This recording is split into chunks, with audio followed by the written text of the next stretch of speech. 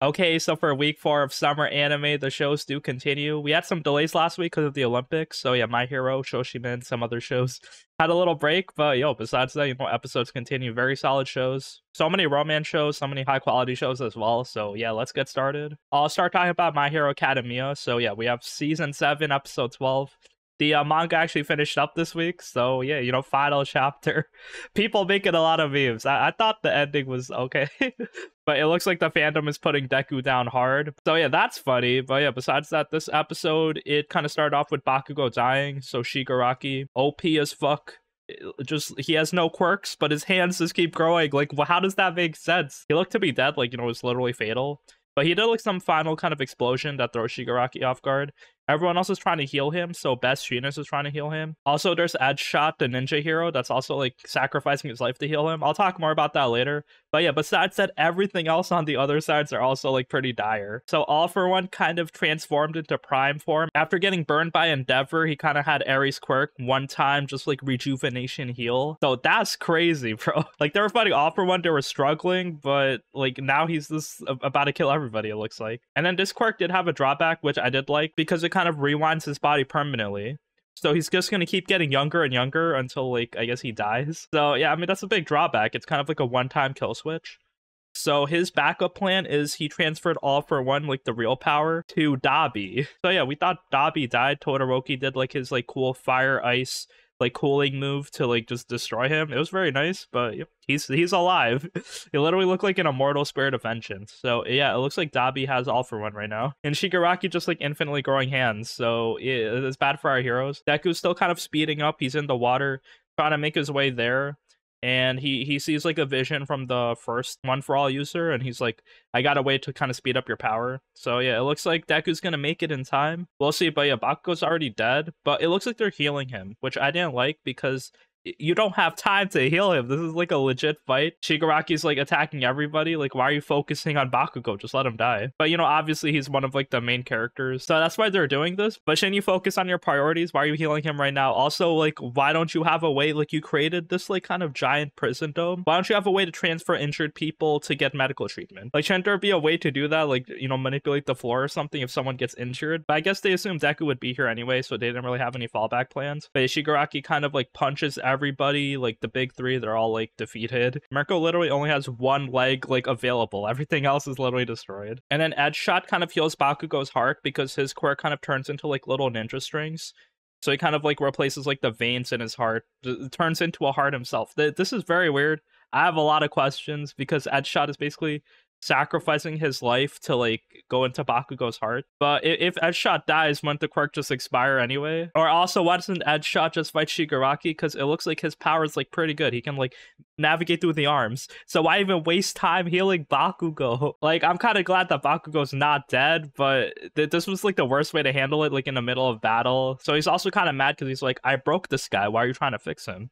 Everyone else is kind of fending him off. We see his body is like trying to adapt, because it's under a lot of stress, and then all these hands are like getting destroyed. So he kind of turns into like this muscular giant arm form. Instead of like all his arms being spread out, it just like stores up into his body, and then he's super strong, punching everybody. Bakugo's body's about to be punched again, and then Deku comes in last second. So yeah, we end the episode there with Deku coming in. I mean, it was cool, because yeah, we had like a lot of nice moments with the big three showing up. I mean, I could definitely nitpick so many things, like why was it necessary for Deku to hang out in the beach, and everyone over here gets severely injured? Like, if I was Mirko, if I was Bakugo, if I was anyone here, I would not forgive Deku for showing up late. My boy, he forgot to lock in when they were going through the portals. Also, it's kind of funny, like, everyone is in their prime form. Oh, we got Shigaraki with prime All Might power.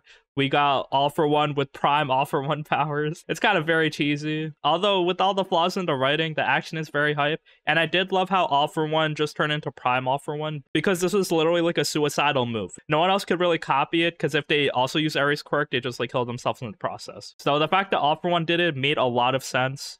It worked very well, and he's legitimately so threatening. He can like suck people's quirks up so easily, and it seems so scary seeing everyone like see how he's just like fully healed. Yeah, I mean, the fight continues. A lot of exciting moments. The manga finished up, so yeah, we're almost to the end of My Hero. But yeah, crazy anime, it does follow the rule of cool, so it doesn't matter if shit makes sense or not, as long as there's some like fire action and emotional moments. I guess that's pretty much the point of the show. All right, so for Tower of God season 2 episode 5, what a great episode. I think one of the best episodes we had this season 2. We finished Bam's journey, him and his friends, him and Ja, just like winning the exam, going past the 20th floor. And now we see Khun, the best boy. He continues to deliver. I loved him. He doesn't have his funny blue triangular hair tie anymore, but he's back here forming his own team. So it looks like he wants to form a team. He has Rachel there.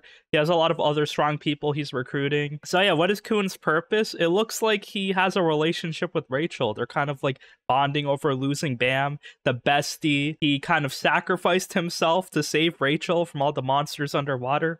That's her story. So does Khun believe her? You bet he's not believing that lion ass. So yeah, Rachel is there. She's in bed. Her legs are apparently disabled, but she can walk perfectly. And she's basically putting up a front with everybody. Her only goal that we know so far is to climb the tower. She wants to just, keep climbing. And she's going to use whoever she can to, like, get her way. So basically, Khun is trying not to get manipulated. He tells everyone else, don't get manipulated by her. And we have to kill her eventually. It's so cool, like, seeing that our older characters are still alive, they're still climbing, and they're still, like, very likable. So yeah, Rachel is our common enemy. I mean, it's too easy to just kill her. So I guess Khun is slowly going to try to get information from her, and then, maybe he'll kill her. But then maybe Bam will, like, interfere at the last minute and they'll meet up. So yeah, we'll see what's going to happen. I think Khun is on the 25th floor and Bam's on the 20th floor. So they're really close. We'll see what's going to happen next time. But yeah, crazy episode. I love all these characters out here. So we have two parties. They all have a lot of like nice charismatic people with like different types of powers. There's a lot of fun missions and character interactions, and we can all bond together to fuck Rachel because she's lying, manipulative, gaslighting, girl bossing. So I guess we'll see where everything goes, but yeah, very solid episode. Okay, so for Oshi No Ko season 2 episode 5. So the play is almost starting. Everyone is preparing, rehearsing. We see like rivalries between Kana and Akane. They really hate each other. It looks like they have a lot of history together too, because Akane really liked Kana, looked up to her, but now like her personality is like really shitty. She like makes fun of a lot of people when she was younger. So yeah, they always like argue. It was really funny seeing them argue and everything. We see kind of like glimpses of other characters. Ruby also shows up to like the rehearsals, so she also wants to see what Aqua's doing. We see the final rivalry where Aqua and Akane, they don't want to lose to Kana and the main character of Tokyo Blade. So yeah, everyone's preparing. Everyone is very skilled. We don't know who has the power right now, but I mean, they're all working together for the same play. So yeah, as the episode ends, we see everyone kind of entering the theater. This is like the first performance. This is what we've been working for. So yeah, I mean, the curtain rises. Although it's so funny, we see Aqua, he didn't get over his PTSD. He's trying to like lock in the mirror, just like repeat things, imagine I dying in his head and trying not to like collapse at that. That's very tragic. Like my dude is doing some like real ass acting out here, and now it looks like he's strong enough to kind of like overcome his PTSD for now. So yeah, I mean, next episode the play is gonna start. I'm very excited to see how they'll like kind of show the play in the anime. Will it literally be like a shonen action thing happening, or will we see like kind of characters monologuing, talking, maybe showing like how they grew? We gotta see. But yeah, great anime, good character interactions, real emotions out here. And yeah, I love the rivalries. Like the show's very serious, but also has like a lot of cute moments as well. All right, so for the Elusive Samurai episode 5. So yeah, now he's running away from Sadamune. He's like the arrow shooting guy. He's literally trying to like hunt down Tokiyuki and all his friends, all the traitors. Problem is they're right in front of him, but he doesn't really notice. He just sees this little boy beating him in this arrow shooting competition. So yeah, Tokiyuki kind of jumps over Sadamune, does like a quick back shot. That was very sick. And then yeah, like Sadamune's chasing him down, but Tokiyuki hits him in the head and then beats him. Like he just gets more points than him. So that was very fun. I love the action in the show. Although, seeing the CGI horses makes me so sad for JoJo Part 7 because they'll probably do the same thing there. Like, this anime looks really good.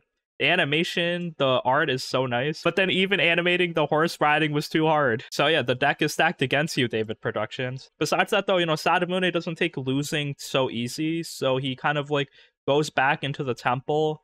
And he's like, we're going to take your land. You only have, like, a week to evacuate. So yeah, it looks like they can't really go against him or else he'll fight and kill them. So then the priest has another plan. Just steal the executive order to invade the land, because these imperial orders are like really official and they take a long time to get approval. So yeah, how do they steal the orders? Well, they recruit a new thief. His name is Genba, and I guess he's just like another superpowered young kid like all of other Tokiyuki's retainers. So yeah, Tokiyuki goes to recruit him, but he's kind of like a really scary dude. It looks like he can hear anything. He's like really fast, can just like sneak up behind you and steal things. So yeah, he's like a true scammer. But then Tokiyuki is like really nice. So even when Genba tries to like bully Tokiyuki Tokiyuki like kind of misunderstands and is like really nice to him. And then yeah, they become friends. It looks like this dude is kind of lonely. His dad kind of trained him to like only care about money. So they both kind of sneak into like the military palace to like steal the Imperial command. The thing is he gets betrayed by Genba. It looks like Genba can like change his face because he takes his mask off and he looks exactly like Tokiyuki. That's kind of weird. I don't know why they look alike, but it'll probably be explained next episode. But, very interesting show. More characters coming in. It's very fun, very lighthearted, even though it's like, serious samurai murders happening out here. But yeah, just like seeing these little kids running around, trying to fight the evil emperor is like very fun every week. Okay, so for NieR Automata version 1.1a episode 5, another sad episode. We get some A2 backstory, more of her. If you've seen part 1 of the season, we also got a lot of her backstory as well from there, where basically like Yorha kind of like dropped her and a bunch of her other units back onto Earth, but then they got shot down by a lot of lasers. So there's only like 4 of them alive. They have like their group trying to survive. They meet up with other like resistance forces on the bottom, and then they both like become friends, but then they get like ambushed by a shit ton of robots. So yeah, here we got more of that. We see like what happened, like how many of her old unit died. Yeah, I mean, finally, like we see some more tragic shit happening. While everyone was dying, we see a lot of people were infected by the virus. So yeah, everyone is just like attacking each other. All these friends are just corrupted. It's so sad, and A2 was in the middle of it, so she can like barely like focus. And then even sadder, she gets like a notification from command. This whole plan, this whole mission was actually like a test because they want to make stronger like combat units.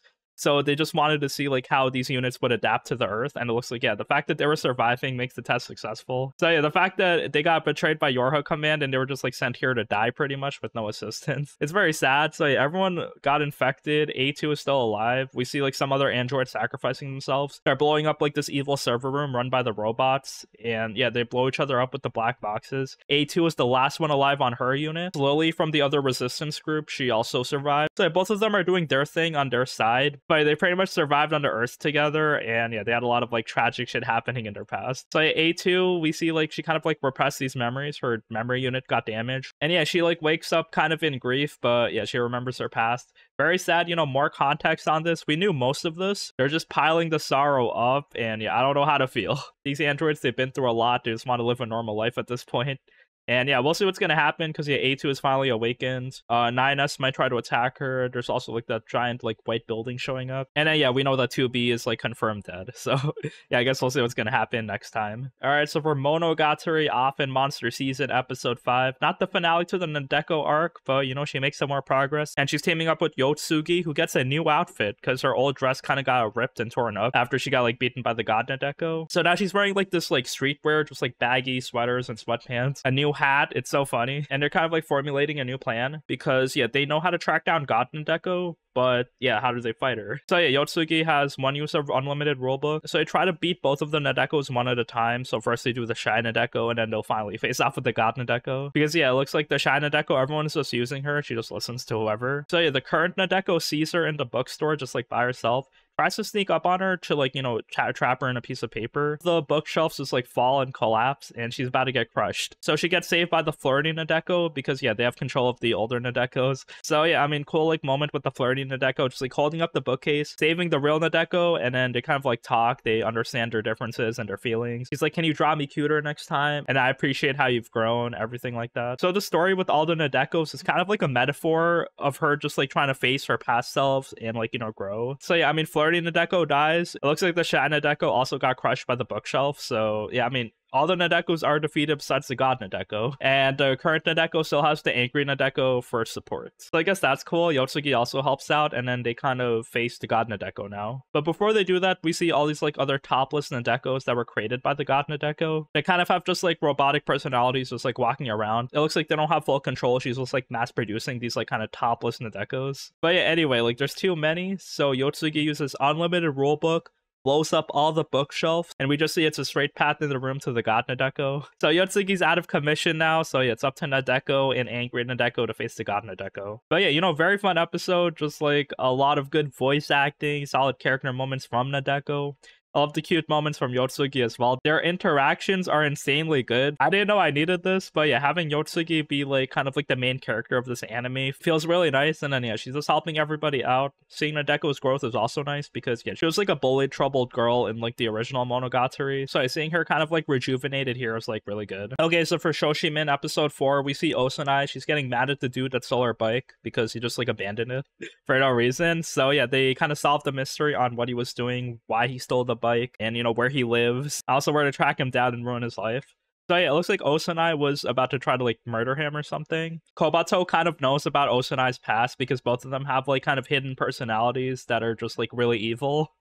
So yeah, they see the worst in humanity. They like try to get revenge. But yeah, now they're trying to be normal, so they forgot about that life. I feel like that's kind of funny because these are like literally tiny, skinny high school dudes. So are you telling me in middle school, Osanai was just like beating people up, botting people? I mean, I wouldn't put it past her, you know, watch out for the quiet ones. But even Kenko's kind of questioning, hey, are you kind of overreacting? Like, Osanai wouldn't do that. But yeah, anyway, they kind of like spend like most of this episode tracking down the guy. So Kobato's kind of like thinking, writing his ideas on a blackboard, talking with Kengo. It's kind of like not really that interesting, this mystery. Like, it was definitely very obvious. Like, we saw the guy that stole the bike. He was like talking to like his gang members or whatever. And then they were mentioning like kind of getting a license for the boss or whatever. So yeah, it looks like he's 15 years old, the dude that stole the bike, and you need to be 16 to get a license anyway. So it looks like he was like forging someone's ID to like get the license under their name. So I kind of figured that out from like random facts and details. So yeah, Osanai wasn't really trying to kill him or anything. She was just like, you know, taking pictures of him in driving school to frame him. So yeah, he gets in trouble. His whole group, I think, gets in trouble as well. We see Osanai, she might have some, I don't know. Okay, is this like multiple personality disorder? Or is she just joking? Because yeah, when she talks to Kengo, she's like, I'm Osanai's twin sister. So I'm assuming the twin sister personality is a kind of like aggressive murdering personality, while the real Osanai is kind of just like a shy girl that loves sweet things. I don't know, man.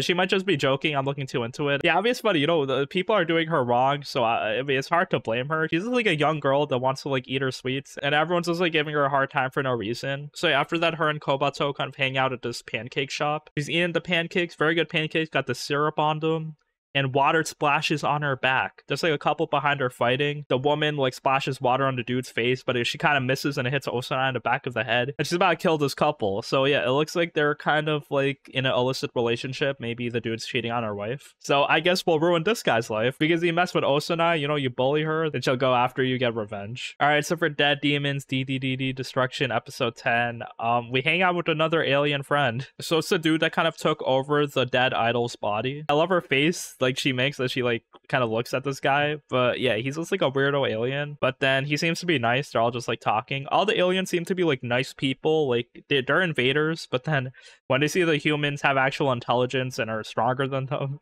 they're all just like scared and hiding. So you kind of feel bad for them somewhat. But anyway, this alien's backstory is that yeah, all of them kind of crashed on their spaceship here on during the incident, and then yeah, like the idol and like his whole band died, but also one of the little kid aliens was also dying. So all the other aliens kind of like did an emergency procedure by transferring him into his body. So I don't know why this works, why they're compatible.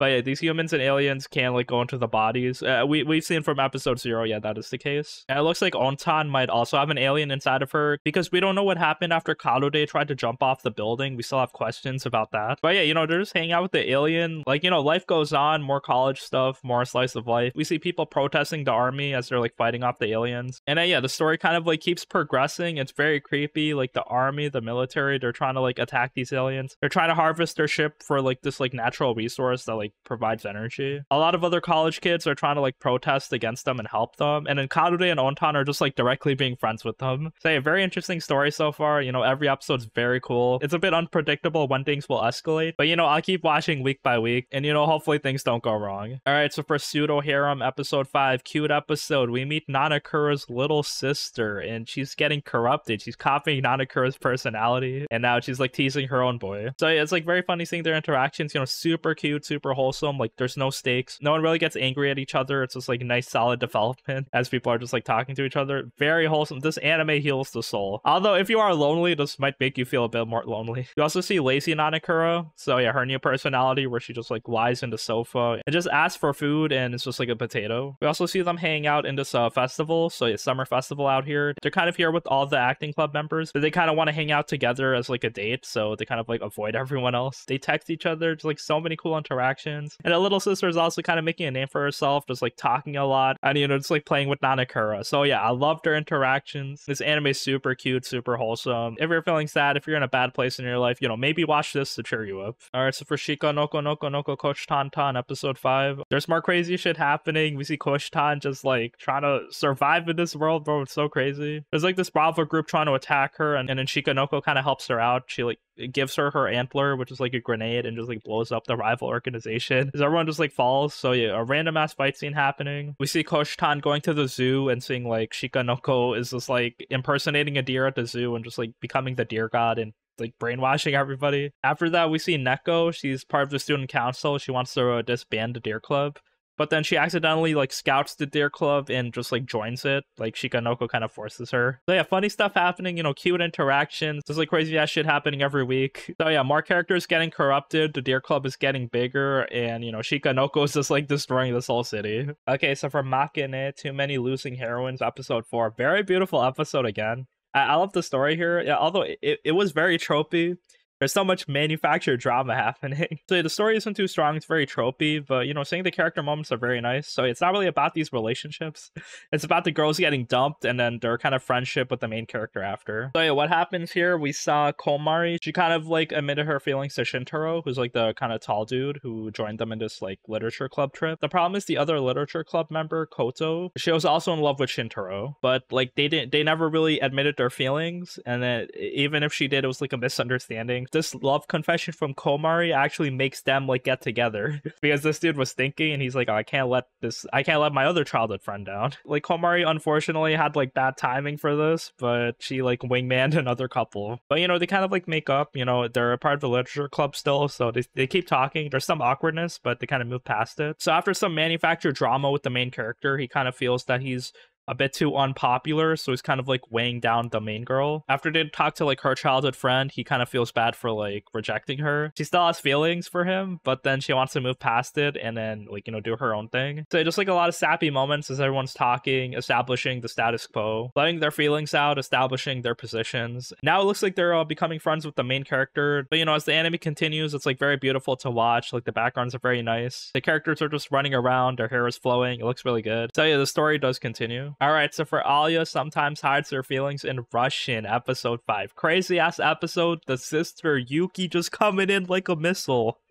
So like going in all in with incest. It's like unironic. Like I thought she was joking at first, but the length of this episode is just like 15 minutes of the sister just like kind of manipulating her brother, talking to him, and just like becoming naked in front of him. It was so weird. So yeah, as the brother Kuze kind of walks into his house, we see the sister just like coming in, hiding in the bathroom. Like it looks like she's joking, but it's like way too on the nose to be a joke. Like the way people are describing it is that she loves like these anime tropes. She's like an otaku, so that's why she's being all weird with like the kind of anime incest. I think she legitimately had feelings for her brother. But yeah, I mean, it's kind of explained later because yeah, their parents divorced, so yeah, that might be why. But yeah, anyway, she kind of sees that Kuze is getting like really close to Alya, so she feels a bit jealous. But yeah, she kind of talks so much this episode. Very fun. Like her character is very funny. She's literally the best girl, but also the worst girl at the same time with the amount of unironic incest. Like if you show this show to anybody, like if you recommend this anime to anybody, they'll question it. But you know, after that, you know, incest at home, at school, he still hangs out with Alya. She literally kissed him on the cheek last episode, literally told him that she loved him in Russian. They both kind of moved past it though because of some misunderstandings. And then yeah, you know, the episode continues. The student council stuff is happening, and then yeah, more crazy romance stuff is going on. So this anime feels very good, very funny, definitely very weird as well. So I love how hard they're going with everything, and yeah, we'll see what happens as the show does continue. And yeah, that is it for the episodes this week. Thank you for watching. You know, please let me know what your favorite anime this week is. But yeah, I'll see you next time as the summer animes do continue. Peace.